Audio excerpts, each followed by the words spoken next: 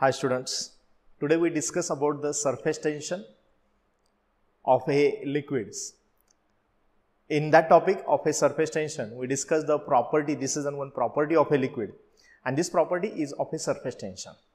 Actually हा surface tension चा concept तुम्ही details मध्ये discuss केलेलाच आहे, त्याच्यावर थोडंसं एकदा rapidly आपण पुढे focus करणार आहे, जेणेकरून MCQ एक MCQ minimum एक कमी किंवा दोन MCQ त्याच्यामध्ये असं आहे ते हे कंपल्सरी फिक्स आहे किंवा एक MCQ याच्यावर बेसवर असतो आणि एक प्रॉपर्टीज ऑफ अ लिक्विड जे आपण लास्ट लेक्चरला घेतलं होतं विस्कॉसिटीचे कन्सेप्ट प्रेशरचा कन्सेप्ट असणार आहे then Bernoulli's प्रिन्सिपलचे concept flow of a लिक्विडची केस असणार आहे त्याच्यावर एक MCQ आणि सरफेस टेन्शनवर एक MCQ हे जनरली असतंच आहे आणि हे जर टॉपिक जर पाहिला तर सरफेस टेन्शनचा तुम्हाला लगेच मार्क्स मिळून जाणार आहे म्हणजे एक मार्क्स आहे तो इझिली मिळू शकतो एक मार्क म्हणण्यापेक्षा एक क्वेश्चन्स आहे तो इझिली अटेम्प्ट करता येऊ शकतो कारण नीटला घेतलं तर 4 मार्क्स येतात ते जेडब्ल्यू घेतले 4 मार्क्स येतात ते सीईटीला घेतलं तर 1 मार्क्स आहे पण तो एक क्वेश्चन तुम्ही इझिली अटेम्प्ट करू शकतात असे क्वेश्चन्स त्याच्यावर विचारलेले आहेत तुम्ही प्रिव्हियस इयरचे क्वेश्चन पेपर पाहिले तर लक्ष देऊ शकेल चलो मी आता याच्यावर फोकस करतो firstly what is an surface tension okay surface tension means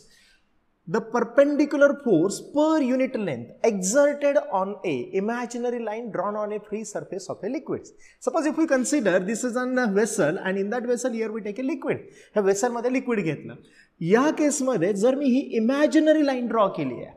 If we draw the imaginary line on this free surface then this perpendicular force to that imaginary line per unit length he G imaginary line सरफेसला draw केली त्याला टँजंटली draw केली असणार आहे त्याच्यावर जो perpendicular force exert होतो per unit लेंथला this is called as an surface tension त्यालाच काय म्हणायचं surface tension okay this is an along the tangent to the surface सरफेसला कशी असणार आहे टँजंट असणार आहे पण ही इमॅजिनरी लाईन हीच त्या सरफेसवर कशी असणार आहे प्लेस केलेली असणार आहे याचं एक एक्झाम्पल्स तुम्ही काही जादूचे प्रयोग असतात त्याच्यामध्ये तुम्ही ऑब्झर्व केलं असेल जादूचे प्रयोग म्हणण्यापेक्षा ऍक्च्युली त्याच्या मागे सायन्स असतो मग तिथे काय केलेलं असणार आहे तुम्ही ऑब्झर्व केलेलं असणार आहे एक निडल घेता येते जनरली मला सांगा निडल आहे मेटल पासून बनवतात स्टील पासून बनवलेली असते it's density is a greater than the वॉटरपेक्षा त्याची डेन्सिटी जास्त आहे पण तुम्ही ऑब्झर्व केलंय का जर माझ्याकडे ही निडल जर असणार आहे if we take this needle he needle असणार आहे मी अशी जर वरून सोडून दिली तर ती खाली डीप होणार आहे तुम्ही ऑब्झर्व केलेलं आहे पण मला याच्यावर फ्लोट करायची म्हणजे ते काय करता येते then they slowly powered this needle on this water सरफेसवर हॉरिझॉन्टली प्लेस करता येते स्लोली ठेवता येते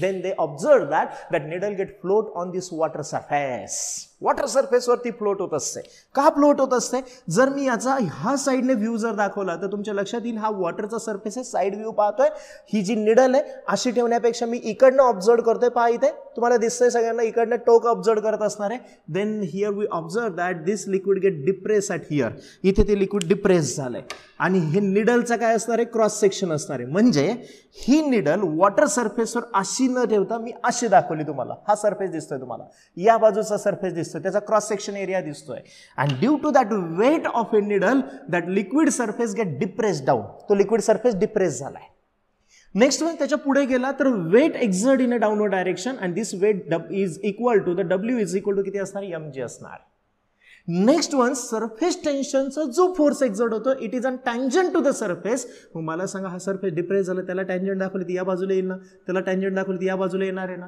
and these R the forces due to the surface tension हे सरफेस टेन्शनचे फोर्सेस आहेत दे बॅलन्स दिस वेट या वेटला ते काय करतात बॅलन्स करत असतात मग वेटला बॅलन्स केलं म्हणून ती निडल काय होत असते त्याच्यावर फ्लोट होत असते and here we observe this phenomena this is an phenomenon of his surface tension MCQ येऊन गेलेला आहे ओके जर हे माहिती आहे तुम्हाला वूड घेतला वूडची स्टिक घेतली टूथपिक घेतली आणि ती वॉटर सरफेसवर टाकली तर ती फ्लोट होणार आहे का कारण त्याची डेन्सिटी कमी आहे डेन्सिटी कमी म्हणून फ्लोट होते दिस अन phenomenon of A density but this is an phenomenon of a surface tension even weight of the density of the needle is an greater त्या मेटलची डेन्सिटी जास्त आहे तरी ती फ्लोट होते दिस is an phenomenon of a surface टेन्शनचा phenomenon even हेच नाही तर अजून काही एक्झाम्पल आहेत इंटरेस्टिंग एक्झाम्पल्स आहेत तुम्ही वॉटर घेतलंय टबमध्ये आणि त्याच्यावर 2 टूथपिक टाकलेले असतील या टबमध्ये वॉटर घेतलं आणि त्याच्यावर 2 टूथपिक टाकले that gate float on the water surface पण हेच जर तुम्ही इथलं सरफेस टेन्शन जर तुम्ही चेंज केलं सरफेस टेन्शनमुळे ते इथे आहेत आत्ता पण जर सरफेस टेन्शन म्हणजे इथे काय केलं तुम्ही लिक्विडचे ड्रॉप टाकले तुम्ही एक ॲड पण येते सध्या टीव्हीला की सोपमुळे काय होऊ शकतं म्हणून हात क्लीन करायचे कोविड-19मुळे तर हात क्लीन करायचे तर त्याच्यासाठी ते सांगतात इथे जसे किटाणू असतात एक एक्झाम्पल म्हणून सांगतात ते म्हणजे डस्ट टाकतात वॉटर सरफेसवर, त्याच्यावर त्यांनी काय केलं, सोप सोल्युशनचे ड्रॉप टाकले. तर सोप सोल्युशनचे ड्रॉप टाकले तर त्याच्यातले पार्टिकल्स आहेत ते बाजूला जातात. वाय? हे का बरं अट्रॅक्ट होतात? ते कारण तिथे सरफेस टेन्शन एक्झर्ट होत आहे. पण ज्यावेळेस तुम्ही सोप सोल्युशनचे ड्रॉप त्याच्यावर पुट करताय, then surface tension gate decrease. आणि सरफेस टेन्शन डिक्रीज झाली तर हे पार्टिकल एकमेकापासून काय होत आहे, ते बाजूला जात आहेत. Then here we observe that toothpicks gate moving away from this one. याच्यावर सुद्धा क्वेश्चन आहे म्हणून सांगितलंय. काय केलं, दोघांच्या मध्ये सोप सोल्युशनचे ड्रॉप टाकले, then that drop gate moving away because surface tension gate decreases. Surface टेन्शनमुळे ते जवळ होते आणि ते नंतर काय होतं, ते बाजूला होत आहेत. हे कन्सेप्ट आहेत, हे सरफेस टेन्शनचे फिनॉमिनॉन्स आहेत. असे एक्झाम्पल्स विचारलेले आहेत नॉलेज बेसवर. चलो मी पुढे जातोय. पुढचा कन्सेप्ट आहे, मला आणखीन एक्सप्लेन करायचं, why this surface tension gate forms. आता याच्यावर कन्सेप्च्युअल क्वेश्चन आहेत, त्याच्यासाठी सांगतो. Suppose if we consider this is an vessel and in that vessel here we take a liquid. एक लिक्विड घेतलंय, लिक्विड म्हणजे वॉटर घेऊ आपण. आणि if we take a some particles of this liquid, तर लिक्विडचे काही पार्टिकल्स घेतले, then it's spare of influence R like this one. What is an spare of influence? सगळ्यांना माहिती आहे, water contains an number of particles. किती particle आहेत? N number of particle. There is a intermolecular force of attraction in between them. त्यांच्यामध्ये intermolecular force आहे, म्हणजे molecule मध्ये force आहे, त्याला इंटरमॉलिक्युलर फोर्स म्हणायचं. त्याच्या पुढे जर गेला, प्रत्येक पार्टिकलची स्वतःची रेंज आहे, म्हणजे हा पार्टिकल दुसऱ्या पार्टिकलला अट्रॅक्ट करू शकतो, इथपर्यंतच असेल तर अट्रॅक्ट करू शकतो, त्याच्या बाहेर जर असेल तर अट्रॅक्ट करू शकत नाही. म्हणजे maximum distance up to which it can exert a force on the other particles. दुसऱ्या पार्टिकलवर तो फोर्स एक्झर्ट करू शकतो, ते maximum distance. This is called as a range. याला काय म्हणायचं? रेंज म्हणायचं. And the imaginary spare drawn round A point or A particle up to which it can exert a force on the other particle. हे एक imaginary spare दाखवला की तो काय करू शकतो, तिथपर्यंत दुसरा पार्टिकल जर आला तर फोर्स एक्झर्ट करू शकतो, otherwise it cannot exert a force. And this imaginary sphere is called as a sphere of influence. याला काय वर्ड वापरला आपण? sphere of influence. मग असे जर मी इथे पार्टिकल जर घेतले तर ए पार्टिकल घेतला, बी पार्टिकल घेतला, सी पार्टिकल घेतला, then it's spare of influence R like this once. मग इकडचे पार्टिकल्स आहेत, हा लिक्विडचा पार्टिकल, वॉटरचा पार्टिकल, हे सुद्धा वॉटरचे पार्टिकल, हे एकमेकावर फोर्स एक्झर्ट करतात ना. हा पण लिक्विडचा पार्टिकल, हे पण लिक्विडचे पार्टिकल, यांच्यावर फोर्स एक्झर्ट होतोय ना. पण वरच्या बाजूने एअरचे पार्टिकल आहेत, एअरचे पार्टिकल रेअरर असतात. रेअरर असले म्हणजे फोर्स कमी होतो, एक्झर्ट होतो. आणि कमी फोर्स एक्झर्ट झाला त्यांच्यामध्ये म्हणजेच हा डाऊनवर्ड फोर्स, म्हणजे आतला फोर्स जास्त असतो, आतला म्हणू आपण, इनर फोर्स जास्त आहे, म्हणून हा पार्टिकल खाली ओढला जातो. इथे सुद्धा काय झालंय, हा फोर्स कमी आहे, त्याच्यापेक्षा डाऊनचे फोर्स जास्त आहेत, म्हणून हा पार्टिकल सुद्धा खाली ओढला जातो. आणि हा पार्टिकलला सगळ्या बाजूने सारखे फोर्स एक्झर्ट होतात, म्हणजे हा पार्टिकल रेस्टला राहतो, इक्विलिब्रियमला आहे. मग कोणते मॉलिक्यूल खाली ओढले जात आहेत? ते जे मॉलिक्यूल सरफेसला आहे आणि सरफेसच्या जवळ आहे ते मॉलिक्यूल खाली ओढले जातात. जेवढा सरफेसला जास्त तेवढा फोर्स काय असतो, तो जास्त असतो. पण जर सरफेसपेक्षा थोडं खाली गेलं तर काही पार्टिकल वर पण येतात लिक्विडचे, म्हणून त्याच्यामुळे हा फोर्स कमी होतो. And due to that one, that molecule get pull inward direction, म्हणून ते मॉलिक्यूल आतमध्ये ओढले जातात इंटरमॉलिक्युलर फोर्समुळे. आणि कारण बाहेर एअरचे मॉलिक्यूल आहेत, रेअर मीडियम आहे, त्याच्यापेक्षा इथे सगळे लिक्विडचे मॉलिक्यूल कोहेसिव्ह फोर्स आहे आणि तो ग्रेटर आहे, म्हणून हे मॉलिक्यूल खाली ओढले गेले आहेत. And that work is done in that process. त्या प्रोसेसमध्ये वर्क डन होत असतं.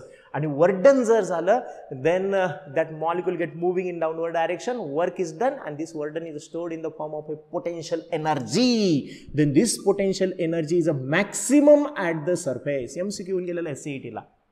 सरफेसला कोणती एनर्जी असते? Kinetic energy maximum, kinetic energy minimum, potential energy maximum, potential energy minimum, असं MCQ येऊन गेलेला आहे. पाहिलं तर तुमच्या लक्षात येईल.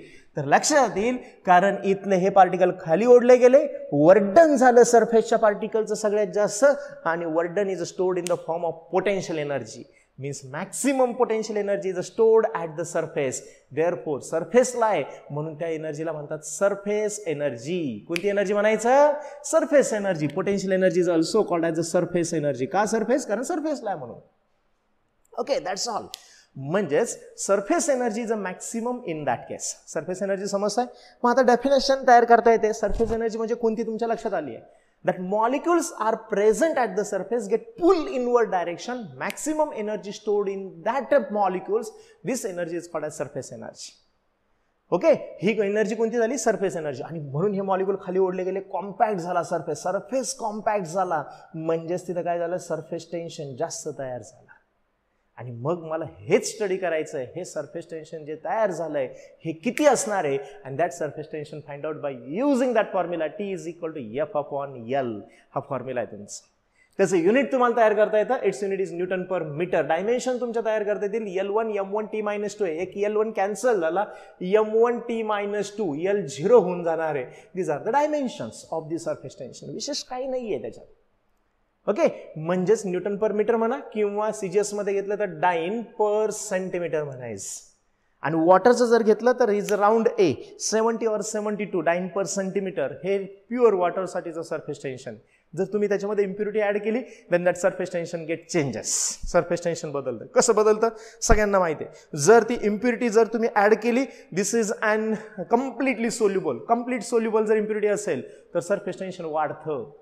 म्हणजे तुम्हाला माहिती आहे, मीठ टाकलंय, साखर टाकली तर त्याच्यामुळे सरफेस टेन्शन काय होणार आहे? वाढतं. कम्प्लिटली सोल्युबल जर असेल तर. पार्शियली सोल्युबल असेल तर सरफेस टेन्शन कमी होत असतं. पार्शियल सोल्युबल म्हणजे कोणतं आहे? जर डिटर्जंट पावडर टाकली तुम्ही, सोप, अंगाला साबण का लावतो? सरफेस टेन्शन कमी करायचं असतं. And due to that one that dirt gate easily move. तुम्ही टूथपेस्ट का करता? टूथपेस्ट करण्यासाठी काय करताय? तुम्ही सलाइवामध्ये पेस्ट मिक्स करताय. सरफेस टेन्शन ऑफ दिस सलाइवा गेट डिक्रीजेस. जी लाळ असते त्याची सरफेस टेन्शन कमी करता, म्हणून ते आतमध्ये छिद्रामध्ये जाऊ शकतं आणि तिथला डर्ट काढू शकतो. म्हणजे त्याच्यासाठी आपण काय करत असतो? दातांचं साबण म्हणजे टूथपेस्ट, दातांचा साबण म्हणजे टूथपेस्ट वापरत असतो. डस्ट असणारे, डस्ट जर सरफेसवर ऍड केली तर सरफेस टेन्शन कमी होतं, म्हणून तर मिश्री वापरली जाते, म्हणजेच पावडर वापरली जाते. ती पावडर वापरली जाते त्याच्यामुळे सुद्धा सरफेस टेन्शन काय होतं? कमी होतं. म्हणजे क्लिनिंग पर्पज असेल ना तर वॉटरचं सरफेस टेन्शन तुमचं कमी केलं पाहिजे. ओके, हे कन्सेप्ट लक्षात घ्या. क्लिअर आहे नक्की सगळ्यांना? मग त्याच्यावरनं तुम्हाला आयडिया येऊ शकते. त्याच्यानंतर त्याच्यापेक्षा थोडंसं पुढे जर गेला तर सरफेस टेन्शनचे प्रॉब्लेम कसे असतील त्याच्यावर थोडंसं मी फोकस करतो. जर तुम्हाला असा क्वेश्चन आहे, आणि क्वेश्चन कोणते आले ते पण आपण डिस्कस करू, म्हणजे क्लिअर होऊन जाईल तुम्हाला. ओके, कन्सेप्ट असा आहे, दिस सरफेस टेन्शन T=F/L और force due to that surface tension F=T/L असणार आहे. If we take this vessel, जर तुम्ही इथे वेसल जर घेणार असेल, वेसल घेतली आणि त्याच्यामध्ये वॉटर घेतला. ओके, त्याच्यामध्ये काय घेतलं आपण? वॉटर घेतलाय. नेक्स्ट वेळेस त्याच्या पुढे जर गेला तर त्याच्यावर मी एक प्लेट टाकली. माझ्याकडे एक प्लेट आहे, तुम्ही पाहिलं असेल घरी तुमच्याकडे प्लेट असते, ती वॉटर सरफेसवर टाकून दिली. Then what happens in that case? Then here V T float होती, ते वेगळा पार्ट झाला. पण ज्या वेळेस तुम्हाला ही प्लेट याच्यापासून वॉटरपासून बाजूला काढायची असेल तर आतमध्ये काहीतरी ओढल्यासारखं होतं ना. जर आपण हीच प्लेट अर्थ सरफेसवर ठेवली असेल, इथून उचलतानाचा फोर्स आणि इथून बाजूला काढतानाचा फोर्स हा वेगळा असतो. का माहिती आहे? कारण वॉटरचं सरफेस टेन्शन आहे. वॉटरचं सरफेस टेन्शनचा फोर्स आहे, दिस is an perpendicular to that free surface.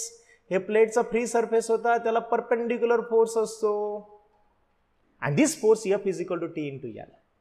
फक्त आता इथे एल नाही म्हणायचं, इथे म्हणणार काय तुम्ही? Instead of the L here we write this is an 2πr circumference म्हणणार. कारण लेंथ आहे का? ही नाहीये, सरकम्फरन्स आहे, म्हणून सरकम्फरन्स म्हणणार. जर मला सांगा ही रेक्टँग्युलर प्लेट असते तर रेक्टँग्युलर प्लेटला लेंथ असते, ब्रेड्थ असते. म्हणजेच रेक्टँग्युलर प्लेटच्या केसमध्ये एलच्या जागेवर तुम्ही काय म्हटलं असतं? F=T. तसाच एलच्या जागेवर सांगितलं असतं दोन समोर समोरच्या लेंथ 2L आणि दोन समोर समोरच्या ब्रेड्थ म्हणजे 2B.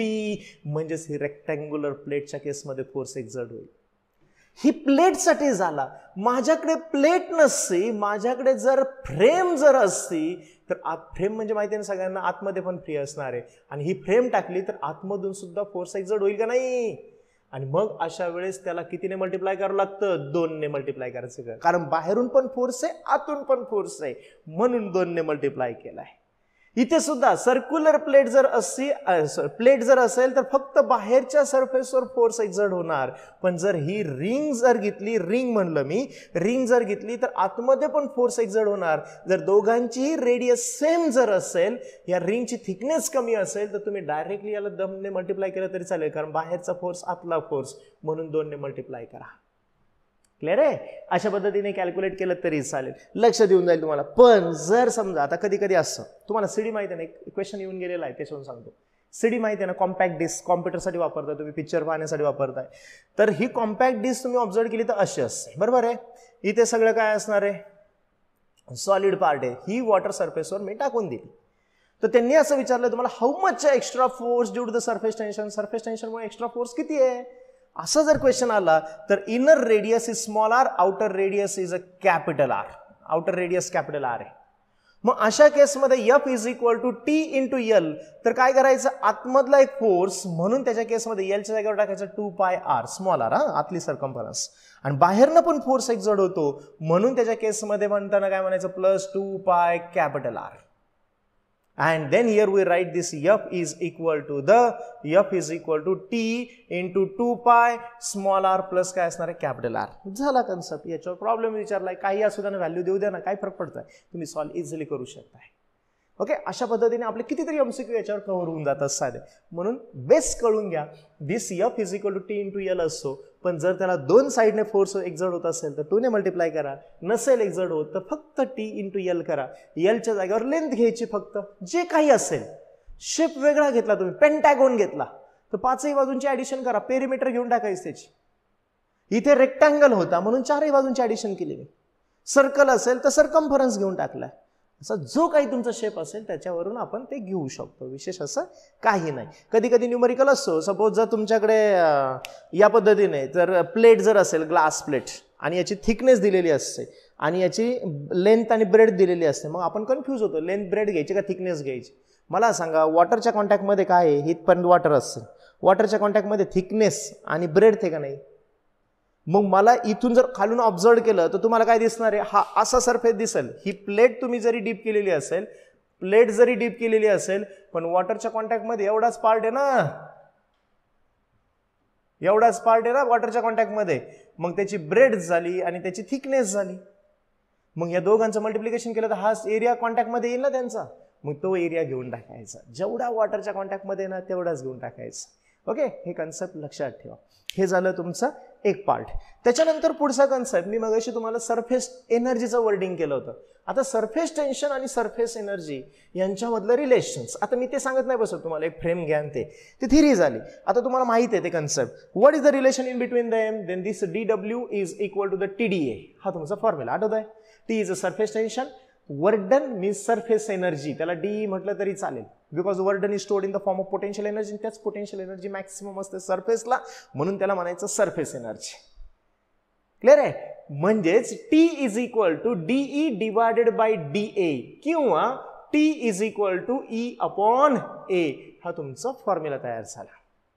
This one relation in between surface tension and surface energy, दोघांच्या मधलं काय असणार आहे, रिलेशन असणार आहे. हे तुमचा कन्सेप्ट झाला. त्याच्यापेक्षा थोडंसं पुढे जर गेला तर हे सरफेस टेन्शन सरफेस एनर्जीची केस. मग याच्यावर क्वेश्चन कसे असतात, क्वेश्चनचे टाईप सांगतो तुम्हाला. असं म्हणतील एक बबल आहे, याची रेडियस सुरुवातीची R1 आहे, ही बबल मला ब्लो करायची आहे, मोठी करायची आहे. मोठी करायची म्हणजे त्याची रेडियस मला करून टाकायची R2. त्याची रेडियस किती करायची, R2 करायची. मग त्याच्यासाठी काही वर्क डन होईल का नाही, मग how much work is done in that process, या प्रोसेसमध्ये किती वर्क डन होणार आहे. मग मला जर हे वर्क डन कॅल्क्युलेट करायचं तर DW is equal to me T into DA म्हणणार का नाही. पण काय हा बबल, बबल म्हणजे किती सरफेस फ्री आहेत, आतला पण फ्री सरफेस, आतमध्ये एअर आहे ना, मग आतला फ्री सरफेस बाहेर पण एअर, म्हणजे बाहेरचा फ्री सरफेस. म्हणजेच या केसमध्ये कितीने मल्टिप्लाय करावं लागेल मला, 2 ने. म्हणून DW is equal to 2 times of TDA येणार आहे फॉर्म्युला. मग अशा केसमध्ये DW is equal to the 2T. तसंच what is and difference in between that area, area मधला डिफरन्स किती आहे त्यांच्यामध्ये. एरिया मधला डिफरन्स जर घेतला तर बाहेरचा एरिया आणि छोटा आतला सरफेस एरिया दोघांची सबट्रॅक्शन करा. देन दिस इज अन 4 पाय R2 स्क्वेअर मायनस 4 पाय R1 square. Then this is an equal to the 2T. आपण हे 4 पाय दोघांकडून कॉमन घेऊ, 4 पाय इंटू 2 केले तर 8 पाय येतील. 8 पाय T R2 square minus R1 square. That's all. आला फॉर्म्युला तयार होतो, वेगळं काही नाही आहे. आणि काय टाका, व्हॅल्यू काय टाकायची, कुठून कुठे ब्लो करायचं, तुम्हाला किती वर्क डन असं विचारलं तर टाका. वर्क डन म्हणा, किती एनर्जी स्टोअर झाली असं म्हणा, काही अडचण येत नाही. जर मी बबलच्या ऐवजी ड्रॉप घेतला असता, हा ड्रॉप, मला सांगा ड्रॉपच्या केसमध्ये किती फ्री सरफेस एरिया असतं. ड्रॉपच्या आतमध्ये सगळं लिक्विड आहे की नाही, आतमध्ये सगळं काय लिक्विड आहे. म्हणजेच एकच फ्री सरफेस एरिया आहे, एकच फ्री सरफेस एरिया आहे. तर 2 घेणार का नाही, 2 घेणार का नाही. 4 पाय बाहेर घेतले, इथे 4 पाय येईल, संपला प्रश्न. विशेष काही नाही आहे, कन्सेप्ट लक्षात घ्या. ओके, याच्यानंतर अजून एक काय टाईपचे क्वेश्चन्स तुम्हाला विचारलेले आहेत, याच्यावर प्रॉब्लेम्स तुम्ही लगेच इझिली सॉल्व्ह करू शकता. ओके, मागे राहू द्यायचं नाही, जे जे तुमच्या हातातले मार्क्स आहेत ना ते कव्हर करून घ्या व्यवस्थित लगेच. आणखीन एक जर सांगितलं तर आणखीन एक आहे, suppose if we consider this is on one drop whose radius is r and that gets split into small droplets. छोट्या छोट्या छोट्या छोट्या ड्रॉपलेट मध्ये त्याचं कन्व्हर्जन झालंय आणि तुम्हाला फॉर्म्युला माहिती आहे, इज इक्वल टू टी एचा. मला सांगा याचं सरफेस टेन्शन बदललं का? लिक्विड तर तेच आहे ना, त्याचे छोटे छोटे ड्रॉपलेट झाले, किती n ड्रॉपलेट झालेत, त्यांची सगळ्यांची रेडियस किती आहे? प्रत्येकाची रेडियस स्मॉल r आहे. आणि अशी जर केस आली, मला सांगा लिक्विड बदललं का? नाही. एरिया बदलला का? बदलला. एरिया काय झाला? सरफेस एरिया वाढला. सरफेस एरिया वाढला म्हणजे एनर्जी काय झाली? वाढली. याच्यापेक्षा याची एनर्जी वाढली. कळतंय? ही एनर्जी, एरिया वाढला म्हणजे एनर्जी वाढेल ना, मग एनर्जी वाढली म्हणजे या केसमध्ये याची यापेक्षा याची एनर्जी वाढली. आणली कुठून? That get energy absorb from the surrounding. Surrounding मधून ती एनर्जी ॲब्सॉर्ब केली आहे. ही केस रिव्हर्स पण घेऊ शकताय तुम्ही, रिव्हर्स पण घेऊ शकताय. रिव्हर्स कसे घेणार? Then this gates reverse, that number of droplet gate कोलॅस. काय म्हणताय ते? नंबर ऑफ ड्रॉपलेट गेट कोलॅस म्हणजे एकत्र केले, फॉर्म्स वन ड्रॉप, एक ड्रॉप तयार केला. मग याच्यापेक्षा एनर्जी कमी ना, मग यांनी एनर्जी काय केली? इव्हॉल्व केली. क्वेश्चन आहे त्याच्यावर, कन्सेप्च्युअल क्वेश्चन आहे. एनर्जी ॲब्सॉर्ब करतो की इव्हॉल्व करतोय?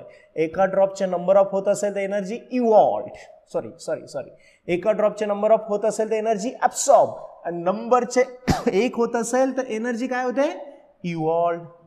फरक कळलाय? पाठ नाही करायचं, लक्षात घ्यायचं. अरे याला एनर्जी लागते, जास्त एनर्जी न्यायची, मग लागते, मग त्याला ॲब्सॉर्ब करावं लागेल ना.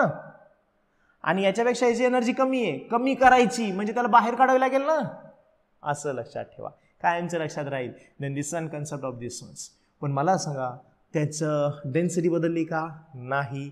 मास बदललं का? नाही. व्हॉल्यूम बदललं का? नाही. मग याचं व्हॉल्यूम या सगळ्यांच्या छोट्या छोट्यांचं व्हॉल्यूम सारखंच येईल ना. एकाचं व्हॉल्यूम स्मॉल व्ही तर n नंबर ऑफ आहेत म्हणून एन व्ही. व्हॉल्यूम सारखं आहे म्हणजे 4/3 पाय r cube. मोठ्याची radius capital R आहे, छोट्यांची रेडियस 4/3, व्हॉल्यूम आहे त्याचं 4/3 पाय r क्यूब, स्मॉल रेडियस. इथे 4/3 कॅन्सल, पाय get cancel. r is equal to the n⁻⁴ into small r. This an relation between them. हे त्यांच्यामधलं रिलेशन झालं. What is a capital R? Capital R is a radius of a drop. What is a small R? Radius of a droplet.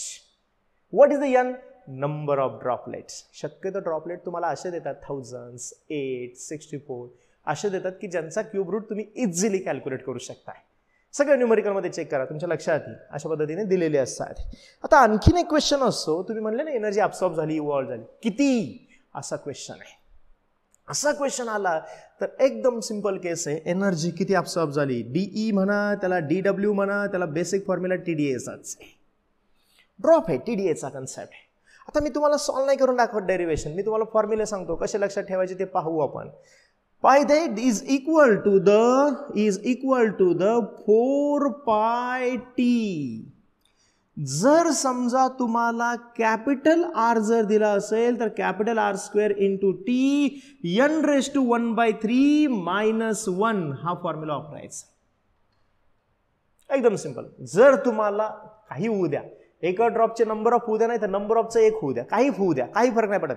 पण जर तुम्हाला मोठ्या ड्रॉपची radius, याला drop म्हणतात शक्यतो आणि याला ड्रॉपलेट म्हणतात. जर तुम्हाला मोठ्या ड्रॉपची रेडियस दिली असेल तर हा फॉर्म्युला वापरायचा. 4π तर कॉन्स्टंट असतो, मग कॅपिटल आर दिलाय तुम्हाला, टी काय त्याचं सरफेस टेन्शन आहे, सरफेस टेन्शन पण कॉन्स्टंट आहे, किती ड्रॉपलेट होते ते दिलेलं असतं. काही होऊ द्या, एकाचे नंबर ऑफ होऊ द्या, नाही तर नंबर ऑफचं एक होऊ द्या, हाच फॉर्म्युला. पण कधी कॅपिटल आर दिला असेल तर. स्मॉल आर दिला असेल तर फॉर्म्युला वापरायचा 4π small r² into T n-n⁻²/3. n-n⁻²/3 हा फॉर्म्युला वापरायचा. n काय आहेत? Number of droplet. r काय? स्मॉल r, छोट्या ड्रॉपलेटची रेडियस आहे, छोट्या ड्रॉपलेटची रेडियस आहे. म्हणजे अशा पद्धतीने तुम्ही ते फॉर्म्युले यूज करू शकताय. हा कन्सेप्ट तुमच्या लक्षात आला पाहिजे. म्हणजे काय दिलंय ना त्याच्यावरून ठरवायचं आपण कोणता फॉर्म्युला यूज करायचा असतो.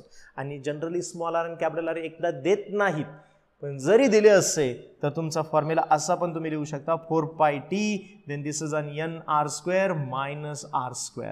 जर दिला असता तर, पण नाही देत, दोन्ही पण देत नाहीत कधी. एक तर तुम्हाला हा फॉर्म्युला वापरावा लागतो किंवा हा फॉर्म्युला वापरावा लागतो, दोन्हीपैकी एकच देतील ना. दोन दोन व्हॅल्यू.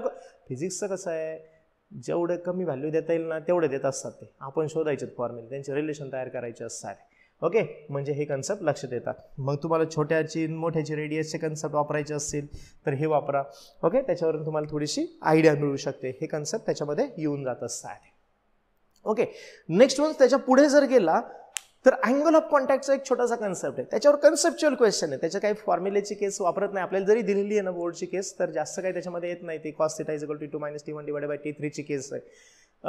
कारण त्याच्यावर t1 t2 t3 तुम्ही बदलू शकता. शेप कसा तयार होत असतो हे सांगण्यासाठी ते दिलं आहे. पण तुम्हाला आता त्याच्यावर MCQ टाईपचे क्वेश्चन जर म्हटलं तर तुम्हाला असं विचारू शकता ते, जर तुम्ही वॉटरप्रूफिंग एजंट वापरताय, म्हणजे समजा तुमचा स्लॅब असेल, घराचा स्लॅब टाकत असाल, तर त्याच्यामध्ये वॉटरप्रूफिंग एजंट ऍड केलेलं असं. ओके, वॉटरप्रूफिंग हे कशासाठी ऍड करतायत तर तुमच्या लक्षात आलं पाहिजे. काय असतं वॉटरप्रूफिंग एजंटमुळे?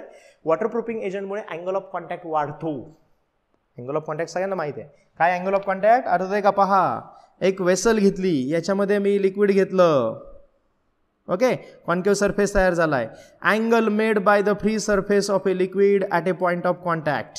Okay, then the angle in between the tangent drawn to the free surface of a liquid and a solid surface measured from the liquid side is called as angle of contact.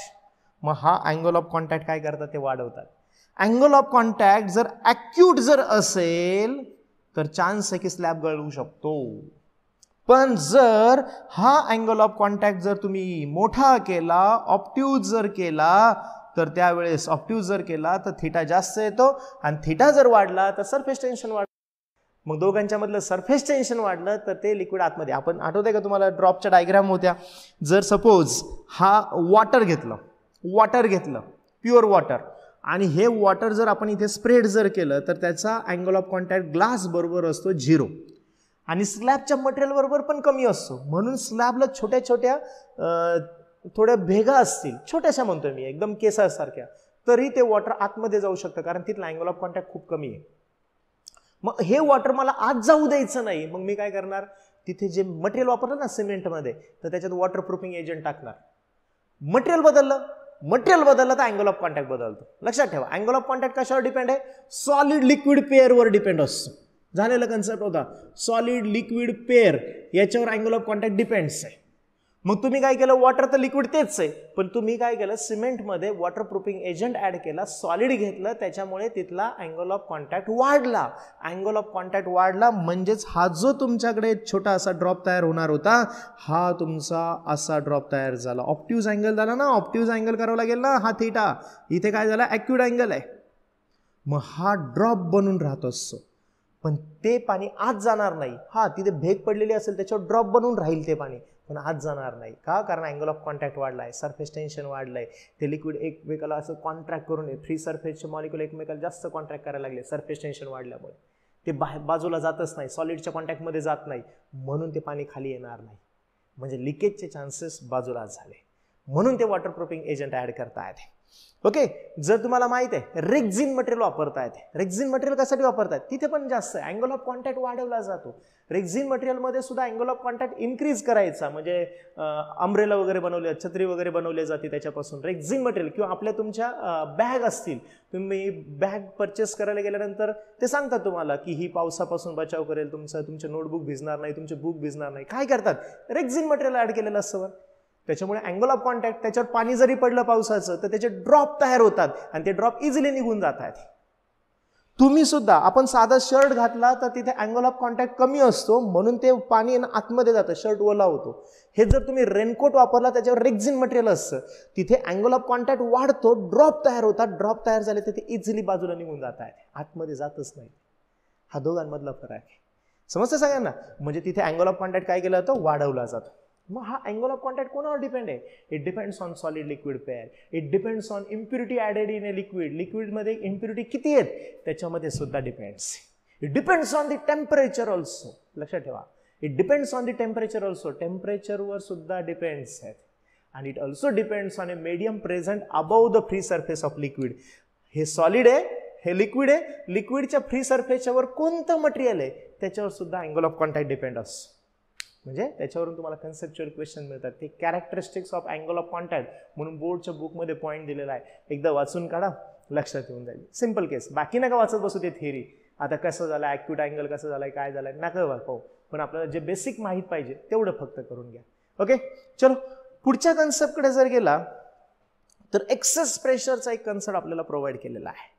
What is an excess pressure? Access प्रेशरची केस काय आहे सगळ्यांना माहित आहे. If we take a liquid drop जर घेतला तर लिक्विडची काय property असते? To contract it's free surface area. To contract it's free surface area, त्याचा फ्री सरफेस एरिया कॉन्ट्रॅक्ट करण्याची त्याची प्रॉपर्टी असते. का बरं? कारण सरफेस टेन्शन मध्ये आतमध्ये ओढलं जातं. मग तो ड्रॉप असेल तर ड्रॉप असेल. समजा लिक्विडचा ड्रॉप जर घेतला तर तो सुद्धा घेऊ शकता. मग तुम्हाला हे माहिती आहे का रिझन की रेन ड्रॉप घेतला तर रेन ड्रॉप स्पेरिकलच का असतात? स्पेरिकलच का असतात ते? का? किंवा लिक्विडचे ड्रॉप जर पाहिल्या एअरमध्ये टाकले तर ते स्पेरिकलच का होतात? का? कारण फ्री सरफेसचे मॉलिक्यूल आतमध्ये ओढले जातात सरफेस टेन्शनमुळे, आणि आतमध्ये ओढले जातात म्हणून सरफेस एरिया सगळ्यात कमीत कमी होतो. आणि सगळ्यात कमीत कमी सरफेस एरिया असणारा शेप आपल्या जॉमेट्रीमध्ये स्पेअर आहे, म्हणून तो शेप कसा तयार होतो? स्पेरिकल होतोस. मग आता हा स्पेरिकल शेप तयार झालाय आणि here we say that liquid is a present, आणि अजूनही ते लिक्विड काय करते? कॉन्ट्रॅक्ट करतो. कॉन्ट्रॅक्ट केल्यामुळे आतमधला प्रेशर हा इंटरनल प्रेशर आणि हा आउटर प्रेशर आहे. आतमधला प्रेशर हा बाहेरच्या प्रेशरपेक्षा जास्त होतो, आणि हा जो जास्त झालेला प्रेशर आहे, एक्सेस प्रेशर आहे, त्याला मी डीपी म्हणतो किंवा मी पी म्हटलं तरी चालेल, म्हणजेच P I, internal pressure minus outer pressure. आतमधला प्रेशर, बाहेरचा प्रेशर, हा प्रेशर एक्सेस होतो आणि त्याचा आपण प्रूफ घेतलेला आहे. मी डिटेलमध्ये जात नाही आता, प्रूफ आपल्याला फक्त माहितीसाठी होतं. आता फॉर्म्युल्याकडे जातो. हा जर तुमचा ड्रॉप जर असेल तर एक्सेस प्रेशरचा फॉर्म्युला होता 2T/R. T is an surface tension off the liquid, R is an radius of this liquid, त्या लिक्विडची रेडियस असणार आहे. आणि if we substitute that values in that one, then we can find out excess pressure in a liquid drop. हेच जर तुम्ही bubble घेतला, bubble म्हणलं मी, bubble जर घेतला असेल तर आतला पण फ्री सरफेस आहे, बाहेरचा पण फ्री सरफेस आहे, पण लिक्विडची property to contract it's free surface, मग आतमधला प्रेशर बाहेरच्या पेक्षा वाढतो आणि हा एक्सेस प्रेशर येतो. दिस इज ऑन 4T/R. कसं लक्षात ठेवणार? अरे 2 सरफेस आले म्हणजे 2 ने मल्टिप्लाय करणार ना, 2 ने 4, 2 ने 2 ला मल्टिप्लाय केलं 4 येतील ना, 2 × 2 4. म्हणून हे बबलच्या केसमध्ये 2 फ्री सरफेस, बाहेरचा आतला आला तर 4T येतं, आणि जर ड्रॉपची केस असेल तर 2T/R ची केस येऊन जात असते. हे लक्षात ठेवा. ओके, हे क्लिअर ठेवा सगळ्यांनी. त्याच्यानंतर असे पण क्वेश्चन्स असतात, जर आयसोथर्मल प्रोसेस आहे आणि 2 ड्रॉप कोलॅज झालेत, एकत्र आले, ते जर माझ्याकडे हे 2 ड्रॉप आहेत आणि हे एकत्र जर आले तर आता नवीनची रेडियस किती होणार? किंवा बबल येथे याची रेडियस होती R1, याची रेडियस होती R2, दोघे एकत्र आले आयसोथर्मल प्रोसेसमध्ये, तर यांची कंबाईन जो तयार झालाय त्याची रेडियस किती? त्याची रेडियस आहे R. आणि what is it's value? R is equal to square route of R1² plus R2². संपला पाठ. अजून एक कन्सेप्ट आहे, जर माझ्याकडे हा एक बबल असणार आहे आणि त्याच्या शेजारी एक बबल जर असणार आहे, हा बबल याला काय करणार? असा प्रेस करणार. का? पाहिजे, pressure is inversely proportional to the radius. ज्याची रेडियस कमी त्याचा प्रेशर जास्त. मग हा काय करेल? त्याला असा पुश करेल, याच्यात प्रेशर जास्त आहे. मग हा ज्यावेळेस एकमेकाच्या कॉन्टॅक्टमध्ये येतील, इंटरफेसला येतील, त्यावेळेस काय करेल? हा पुश करेल. पुश केल्यामुळे हा सरफेस आहे ना थोडासा आतमध्ये जाईल. आतमध्ये गेला म्हणजे असा आतमध्ये ढकलेल तो त्याला, आणि हा जो इंटरफेस तयार होईल त्याची रेडियस काढायची असेल, त्या इंटरफेसची रेडियस असेल R, याची रेडियस असेल R1, याची रेडियस असेल R2. मग त्यावेळेस तुमचा फॉर्म्युला येतो 1/R is equal to 1/R2 minus 1/R1, किंवा 1/R1 मायनस 1/R2 असं म्हटलं तरी चालेल, काय नाही फरक पडत. समज आहे. म्हणजेच जर त्या इंटरफेस याचा प्रेशर जास्त आहे, एक्सेस प्रेशर, का? कारण त्याची रेडियस कमी म्हणजे प्रेशर जास्त. मग याचा प्रेशर जास्त असल्यामुळे हा काय करेल? मोठ्या बबलला ढकलेल, पुश करेल. त्याच्यामुळे याचा जो सरफेस तयार होतो हा थोडासा बेंड तयार होतो, आणि जो इंटरफेस तयार होतो दोघांच्या मधला त्याची रेडियस काढायची असेल तर हे रिलेशन तिथे वापरावं लागतं. किंवा याला जर तुम्ही सॉल्व्ह केलं तर तुम्हाला असंही म्हणता येतं R1 × R2 / R2 - R1, असं हे सॉल्व्ह केलं तर ते पण जमतंय तुम्हाला. ज्या पद्धतीने तुम्हाला वापरायचं आहे ना इक्वेशन त्या पद्धतीने तुम्ही वापरू शकताय. एकदम इझी कन्सेप्ट आहे, समजताय. म्हणजे हा एक पार्ट तुम्ही तिथे यूज करू शकताय. त्याच्यानंतर आणखीन एक कन्सेप्ट असतो, विचारलेला पार्ट असतो. समजा मी इथे बकेट घेतली, इथे माझ्याकडे टॅपकॉक आहे, इथे माझ्याकडे टॅपकॉक आहे, पाणी वरून सोडलं. जनरल केस तुम्हाला ऑब्झर्व झाली, अरे पाणी वरून खाली पडत असेल तर इथे असे बबल तयार होतात, एअरचे बबल तयार होतात. मग या एअर बबल जर खाली जर असेल तर त्याच्यावर प्रेशर किती एक्झर्ट होतो असा क्वेश्चन असतो. How much total pressure exerted on this bubble. मला सांगा, बबल आहे ना, बबल आहे ना, सांगा त्याच्या केसमध्ये किती प्रेशर एक्झर्ट होईल. कोण कोण प्रेशर एक्झर्ट करेल? हा जो लिक्विडचा कॉलम आहे हा प्रेशर एक्झर्ट करेल, ॲटमॉस्फिअर प्रेशर एक्झर्ट करेल, आणि ह्याच्या आतमध्ये पण प्रेशर एक्झर्ट झाले ना.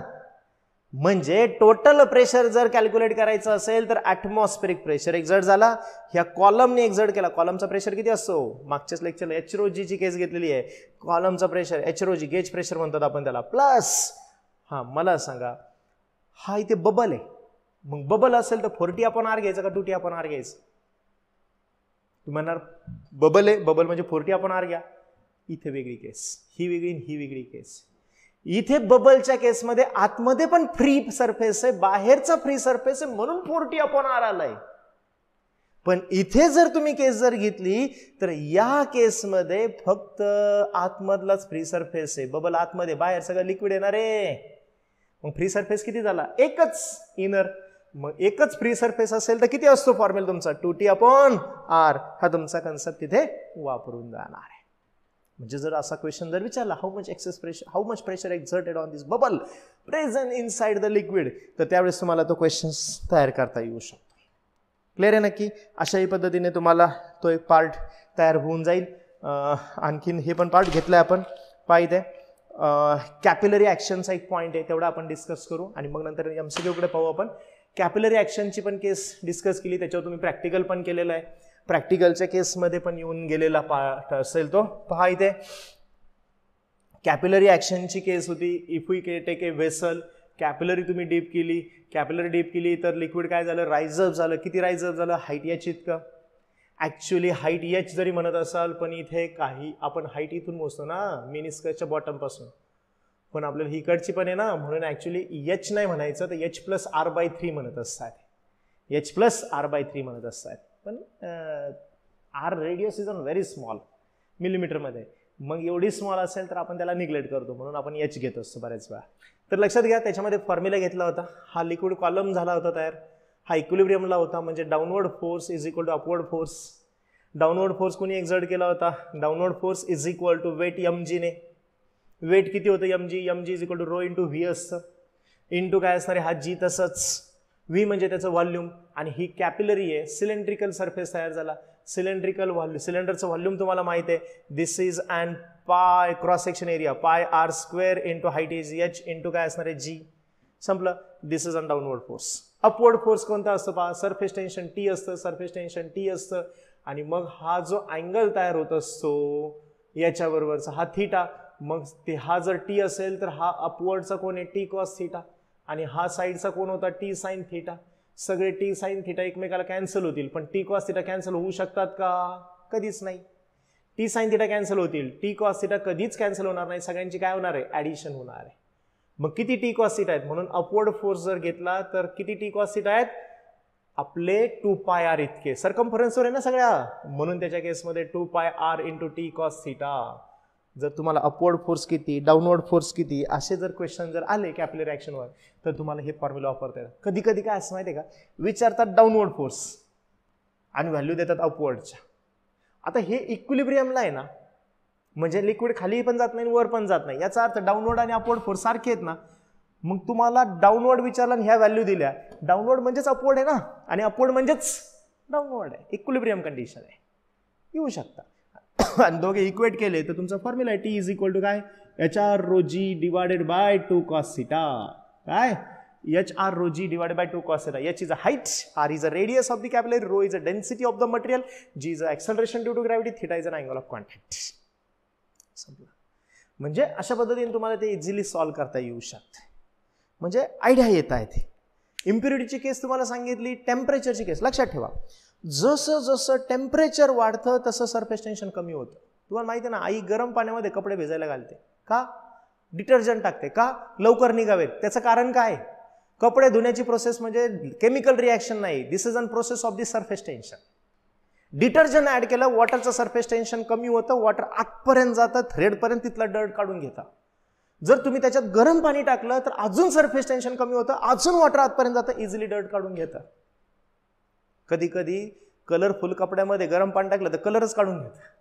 म्हणून ते सुद्धा काळजी घ्यावी लागते. कितीपर्यंत त्याच्यामध्ये सरफेस टेन्शन कमी करायचं. वॉटर जसं जसं टेम्परेचर वाढतं तसं सरफेस टेन्शन कमी होतंच. आणि जर असं एक टेम्परेचर येतं की त्यावेळेस तुमच्याकडे सरफेस टेन्शन किती होऊन जातं? 0 होऊन जातं. क्रिटिकल टेम्परेचर म्हणायचं. कोणतं टेम्परेचर म्हणायचं? Critical temperature. At a critical temperature surface tension off the water become 0. This is called as a critical temperature. Clear आहे? म्हणजे त्या टेम्परेचरला सरफेस टेन्शन 0 होतं. कमी कमी होतं म्हणजे एक अशी केस येईल ना तिथे सरफेस टेन्शनच नसेल, मग त्या केस आपल्याला लक्षात येऊ शकतात. क्लिअर आहे नक्की सगळ्यांना? अशा बरोबर आपले काही क्वेश्चन्स आहेत, ते क्वेश्चन्स आपल्याला अटेम्प्ट करता येत आहेत. तुम्ही पण काही क्वेश्चन्स त्याच्यामध्ये पहा. मी तुम्हाला काही क्वेश्चन्स प्रोव्हाइड करतोय, टेस्ट पाठवलेली आहे. तसेच पुढच्या पण काही टेस्ट तुम्हाला पाठवत राहील, त्या व्यवस्थित अटेम्प्ट करा. इथे सगळंच होणं आणि तुम्हाला दिसायला प्रॉब्लेम येतात, मुलांचे फीडबॅक तसे, म्हणून थोडंसं तुम्हाला डायरेक्ट PDF फॉर्ममध्ये प्रोव्हाइड करून टाकलेलं आहे. तर सगळ्यांनी व्यवस्थित एकदा ते सगळे क्वेश्चन्स अटेम्प्ट करा. हे एकदा प्लेबॅक करून पहा. तुम्ही स्वतः पण स्वतःच्या नोट्स, स्वतःचं सिनॉप्सिस तयार ठेवा. याच्यात काय ॲडिशन पॉईंट असतील तर ते पण ॲड करत चला. ओके, तर कंटिन्यू अभ्यास हा कंटिन्यू राहिला पाहिजे. जो अभ्यास करेल तोच टिकणार आहे.